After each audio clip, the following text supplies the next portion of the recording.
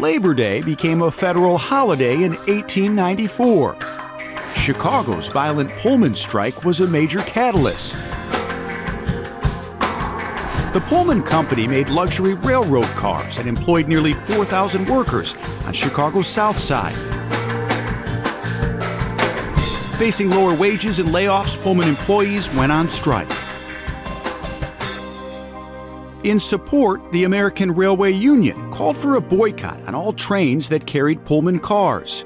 President Grover Cleveland sent 12,000 federal troops to break the strike.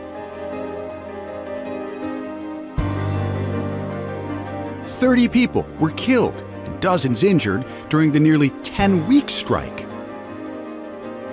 Just days after the strike ended, Congress and President Cleveland established the holiday.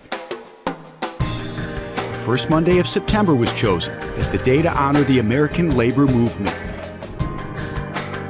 Nowadays, Chicago celebrates Labor Day with picnics, parades, and big retail sales. Rob Elgis, ABC 7 Eyewitness News.